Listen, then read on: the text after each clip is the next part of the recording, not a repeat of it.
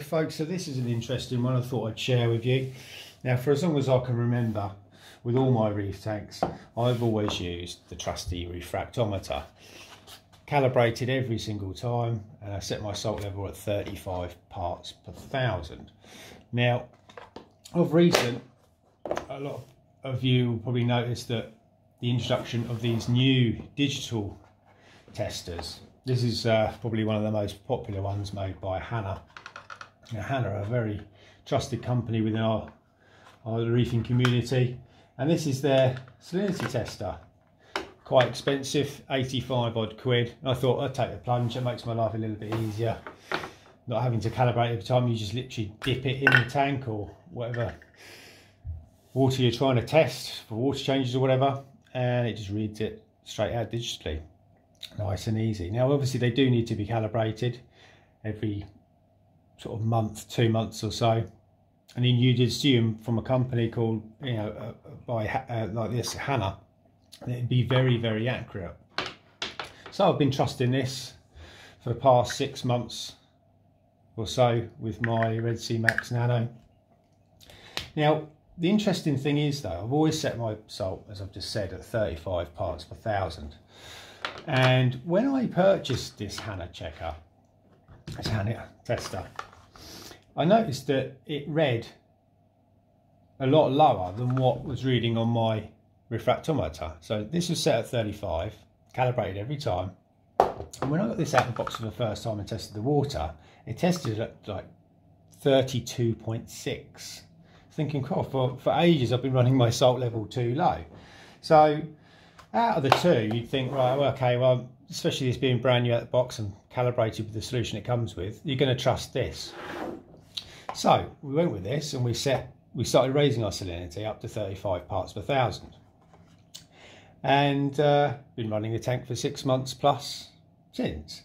Now I have noticed though, it's weird because I've noticed whenever I do a check and you do water changes, stuff like that, you're checking it, but you don't check it so much in between water changes. But I have been checking it of recent, and I've noticed that my salinity just keeps rising, sort of maybe 0.5 to 1 ppt, you know, a week. Excuse me. Which is strange. So I stayed with it and sort of kept testing, thinking, you know, I had to sort of start taking salt water out of the aquarium and adding RO, sort of just to bring the level down, and thinking, well, I've not changed anything. Unless you do a water change and you mix with the incorrect amount, you know, salinity on your water change water, it shouldn't change. So, you know, there's been a few corals that haven't been doing great of recent as well. So you think that the salinity difference between the two, you know, I retested with this and it was testing really high. You know, say 35 on here, and I'd test with this and it would be showing sort of 38.5, 38, nearly 39 ppt, which is far too high. So I decided to go back to the refractometer and slowly bring my levels down to 35 ppt on this, and I think it's made a bit of difference. Now I have made some other changes to the tank with parameters, not a lot. Temperature I've changed a tiny bit, my lighting schedule I've changed a little bit, and I've upped my nutrients a tiny bit. The trouble is when you're changing lots of things in the tank, it's quite hard to pinpoint what has actually made an improvement. But I really don't trust this. You know, there's many people have probably purchased this, and you know, you might disagree with me, but just take it. If you're noticing your salinity going up, I think this thing needs to be calibrated more often than what they're saying.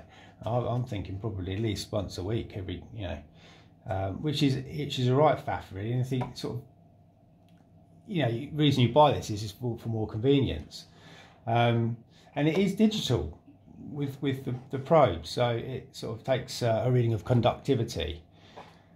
You know, I really do. I mean, I've run this for so many years and run so many successful reef tanks. The most recent one being my Reef 250. Always used this at 35 ppt. So just thought I'd share that with you. I've gone back to the refractometer, believe it or not. So I'll check back in with you and let you know what how this sort of unfolds. But yeah, amazingly, I've gone back to this one.